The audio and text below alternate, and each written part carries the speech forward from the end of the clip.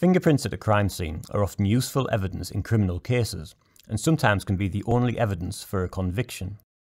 However, care must be taken not to assume that every fingerprint found at a crime scene was deposited by the offender. In the case I'm going to tell you about, a prosecution was pursued against a local man whose fingerprints were found on a security gate inside this tower block. It was alleged his prints were on the gate because he tried to break through it to get into a flat on the 4th floor. After I examined the evidence, however, it became fairly obvious that this was impossible. Not only did my examination show that his fingerprints were not placed during the offence, it showed that he may not have ever even been inside this tower block. This is the security gate. It was fixed to the wall across the front door of the flat. The man who lived there was inside when he suddenly heard loud banging coming from the door. He opened it and saw a masked man with a metal tool hitting the bolts that fixed the gate to the wall. The offender saw the occupant and ran off. Damage was caused to the wall here and the gate's lock here. No other damage was caused to the gate and it remained locked throughout the incident. The police were called and a CSI attended.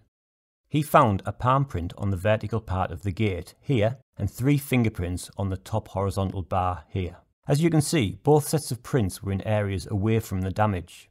The CSI photographed the position of the prints, recovered them in a sellotape lift, and sent them to the Fingerprint Bureau for comparison. A computer search resulted in the palm and fingerprints being identified to a local man. The man was arrested and interviewed. He denied ever having been to that address, and also said he could not recall handling such a metal grill at any time. He was charged with burglary, and his solicitor asked me to examine the evidence. I compared the palm print and the fingerprints and agreed that they had been correctly identified. Considering the man's defence was that he had never entered that block of flats or touched such a metal grill in the past, his defence at this stage appeared very weak. However, when I carried out a more detailed forensic examination, I made a very interesting observation.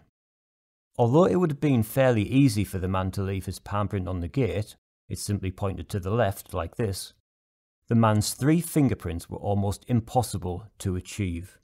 Let me explain further. This is the lift from the top bar of the gate, containing the 3 adjacent prints. Not only are the tips of the fingers present, so are the middle sections of the fingers and the creases between them. The 3 prints are consistent with being placed in a single contact by the man's right hand. The important evidence here is their relative position to each other. If he touched the gate with his hand flat, like this, his right middle finger would be higher than his right ring finger, which would be significantly higher than his right little. The prints in the lift, however, show that his right ring finger is the highest of the 3, with the right little only slightly below it. These are exactly the type of prints that are deposited when a person curls their fingers onto a surface like this. Although not impossible, this type of contact with the gate would be very awkward and difficult to achieve. It would likely involve the man having to curl his fingers onto the gate and place his elbow through the bars just to get his fingers anywhere close to the same position. When I examined the gate, I noticed that the defendant's finger and palm prints were still on it. Further examination showed that these prints actually continued onto the underside of the bar and its rear face. The presence of these prints showed that, far from the man simply having contact with just the front face of the bar, as shown in this picture, he had gripped 3 faces of the bar at the same time, like this. For the man to grip the top of the 2-metre high gate with his arm coming down like this was not just awkward or difficult to achieve in the circumstances alleged, it was impossible. These continuation prints on the underside and rear face of the bar had not been recovered by the CSI, and there were more unrecovered prints on the same bar, but nearer the hinge side. I compared these prints and found that they were also from the same man. They were fitting with him curling his fingers from his left hand around the bar.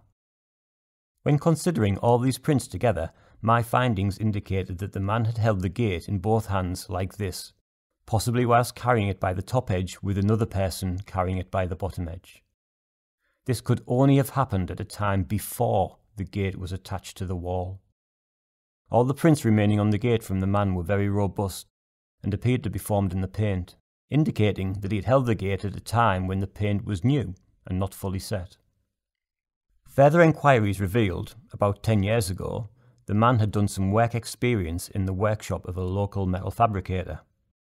Part of his duties involved helping to move metal gates. The victim, the person who lived in the flat, was asked when the gate had been fitted across the door to his flat. He explained that he randomly picked a local metal fabricator out of the yellow pages who then supplied and fitted it. He said he did this about 10 years ago. In summary, my findings showed that the man had handled the gate 10 years ago at a time when it was basically portable. The gate was erected across the front door of the flat and his prints remained on it for 10 years, only being found once a different part of the gate had been damaged during a crime. As the gate was now effectively a permanent part of the building, the evidence initially appeared to demonstrate that, at the very least, the man had been inside the tower block. Ultimately, of course, it did not. Eventually, the prosecution dropped the case. But this got me thinking, how lucky was this man? If you remember at the start, I explained that there was also a palm print that was quite easy to place. What if, 10 years ago in the workshop, the man only left this palm print and not the fingerprints that were later impossible to reconstruct? Would he have been convicted of this offence, considering that he said he had never even been into the building? I leave you with this thought. What did you touch 10 years ago? If the police asked, could you remember? Did you touch anything when it was in one place but since then it has been moved somewhere else? A place that later turned out to be a crime scene? If you could give an explanation, would it be believed? Or would it simply sound too far-fetched to be true? Perhaps just to be on the safe side, just don't touch anything, ever. But if your fingerprints are ever found at a crime scene, give us a call.